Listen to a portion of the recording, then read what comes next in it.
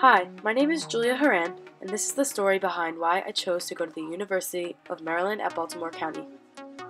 I grew up in Bayport, New York. My house was home to many generations of my family, aging all the way back to my grandparents.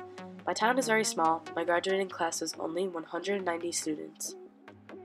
As a little girl, I was constantly active and so competitive. Instead of playing on the swings with the girls at recess, I would play basketball with the guys. This is when I found my love for sports. Here at UMBC, I am on the swim team, but I've played many other sports growing up. I started off with soccer, basketball, and lacrosse.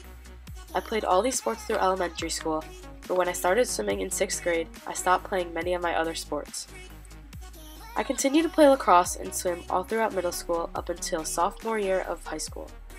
This was the year recruiting for sports started to come into play. That meant it was time for me to make a decision.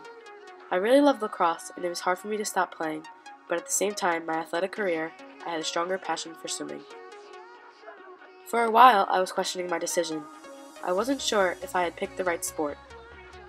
Fortunately, junior year was approaching, and I was so busy and didn't have time to think about that.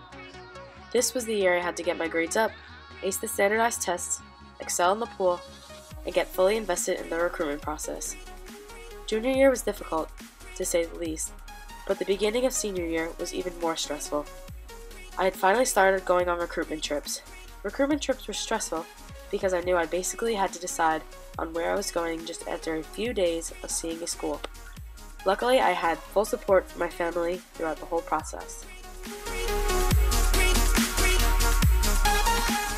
Choosing a school was so hard because there are so many factors a student has to take into consideration while choosing a school, and even more factors a student athlete has to consider. When I was looking for the perfect fit, I was interested in the campus layout, the dining hall food, how far the pool was from my dorm, the size of the school, the coaching staff, a good education, and a team that I could call a family. I was scheduled for 5 recruitment trips, and I only went on 3. I only took 3 of them because the third school I visited was UMBC, and I knew right away that I wanted to come here. I decided to come here for many reasons. When I first arrived, the team was so welcoming. They made it feel like I already knew them. I loved the team spirit and pride. They seemed so happy, and it looked like they had fun at practice, which is very important, while also being serious. It was also nice knowing that they are conference champions.